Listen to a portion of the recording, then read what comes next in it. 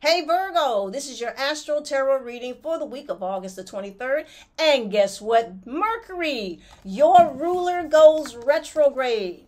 Your ruler that rules and is in charge of thinking, communicating, problem solving, mental analytical abilities, short distance travel will be retrograde. And what does that mean? That means it gives you a chance to rethink, reorganize, restructure situations, but it is in your sun sign. What does that mean? That you get a chance to restructure your life, your sense of direction, to get better discipline, to find more organization, to find a better sense of what it is that you need to do and what it is that you need to let go of. It is going to affect you because it is very personal. It is in your sun sign, Virgo, yes. So I have my 4 decks of tarot cards, and let's just see what the message is for you this week.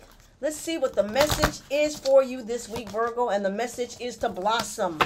Oh, wow, this is beautiful. Blossom, because we are talking about your ruler in your sun sign, allowing you to rethink things. What is it that you need to do to come out front?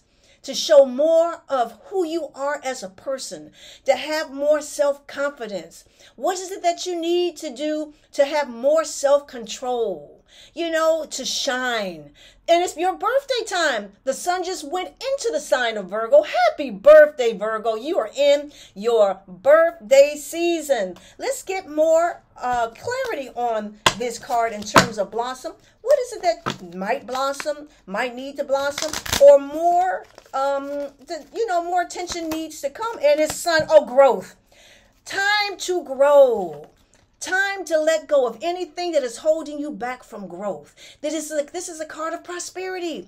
This is the card of abundance. This is the card of better health, vitality. This is a beautiful reading at the beginning of your birthday season and at the beginning of the Mercury retrograde, which is in your sign. This is an ideal time to restructure your life and to find a better direction. Absolutely. So Virgo, this has been your Astro Tarot reading for the week of August the 23rd. And if you'd like to know what else is going on in your chart, you can contact me at kimallen.com. That is kimallen.com. And happy birthday, Virgo.